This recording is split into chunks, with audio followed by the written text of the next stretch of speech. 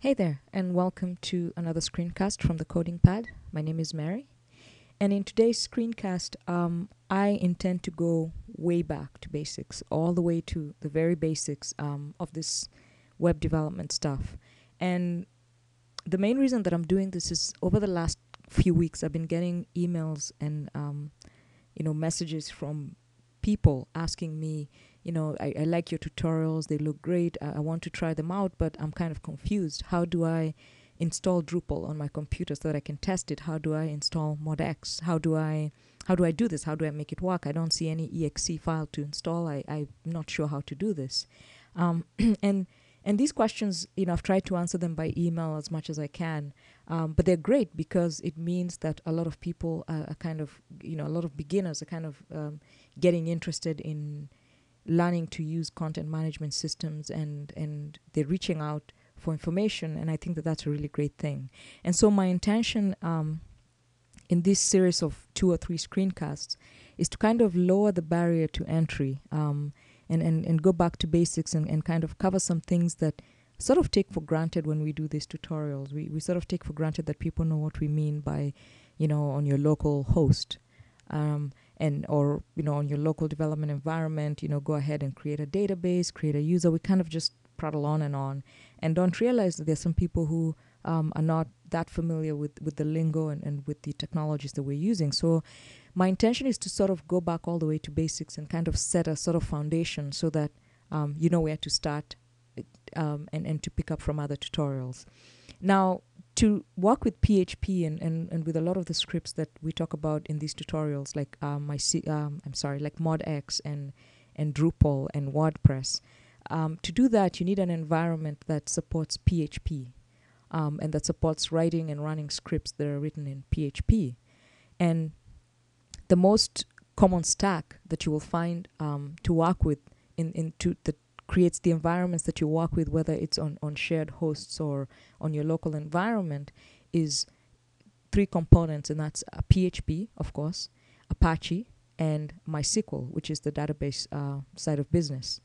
And there are 2 ways to get this set up on your local environment, on your computer, whether it's a Mac or a Windows computer. There are 2 ways to set this up. You can either do it the long way, which is to go to the Apache website, download that and install it, then go to the PHP website, download that and install it, and do the same thing with the MySQL website, download MySQL and install it, and then go through the process of configuring them to see and talk to each other. So that's one way to do it. And I recommend that once you get your feet wet and you're getting into this stuff, I recommend that you try that at least once, because it helps you really see how things are tied together on the back end, and how these things really work. And it's a great learning experience.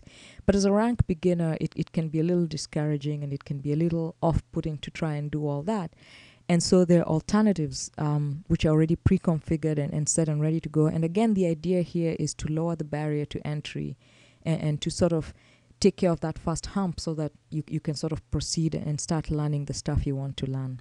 Now, if you're on Windows, you have several options, and one is WAMP server, which is Apache, MySQL, and PHP on Windows. The other one is XAMPP, which covers both. You can use on Linux, on Windows, on Mac OS X, and on Solaris. And the third one is MAMP, which is exclusive for the Mac. It's Mac, Apache, MySQL, PHP.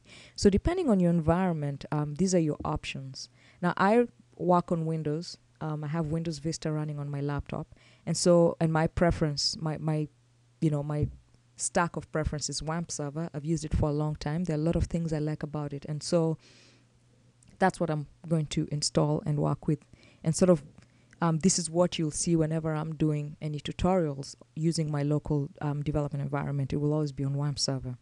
All right, so the first step is to go to the WAMP server website, which is where we are right now, and you want to install the latest release, which is 2.0i. And so simply go to downloads.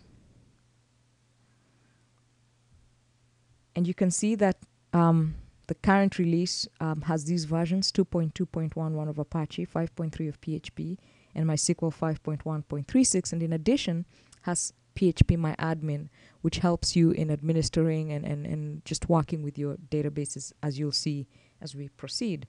So first step is to click that link and to download WAMP server. I already have it downloaded. I already have that downloaded, so I'm just going to cancel and go to my downloads folder. So right there, and I'm just going to click that to install.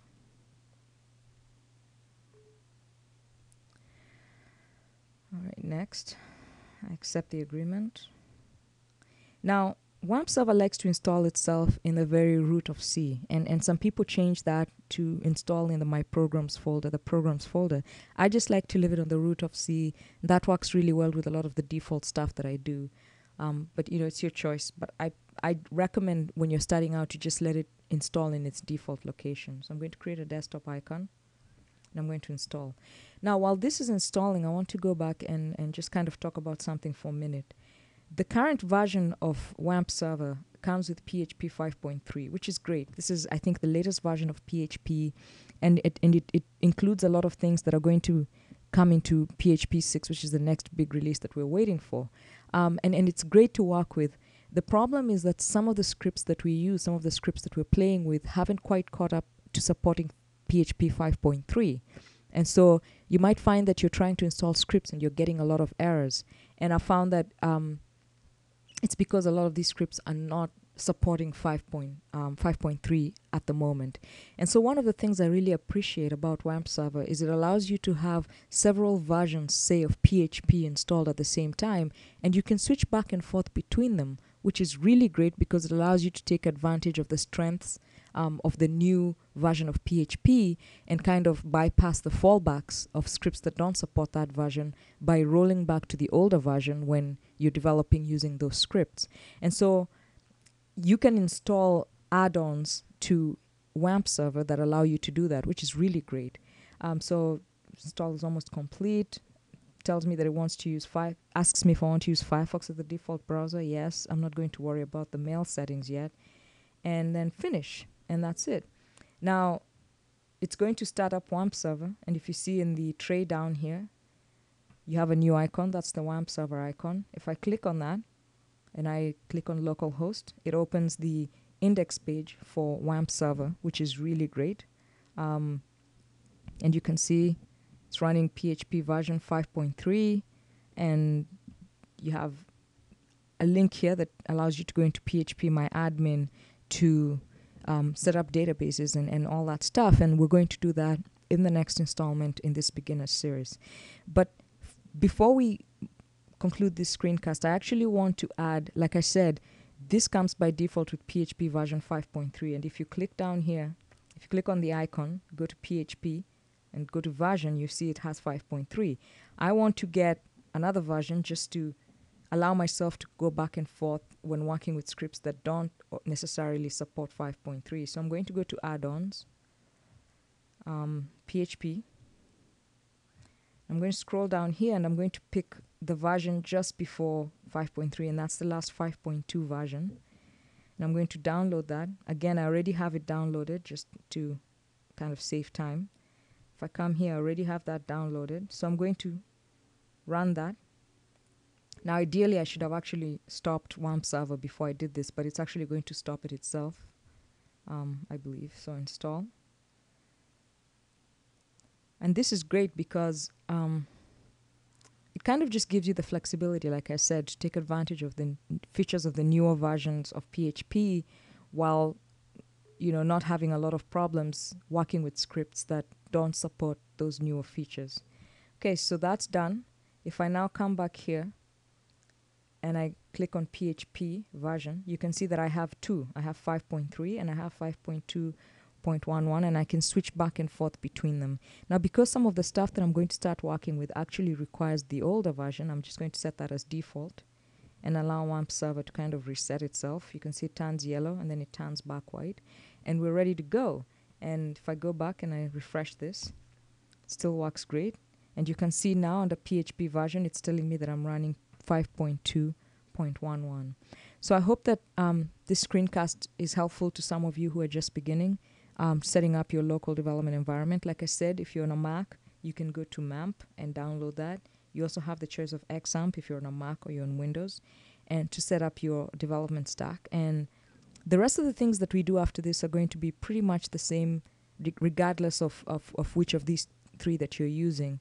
And so we're going to go from there, and we're going to learn how to set up databases and users and add databases to users to databases. And we're going to install some scripts just for practice to see how this works. So I hope that this screencast is helpful to you in getting started, and look forward to seeing you the next time. Thank you.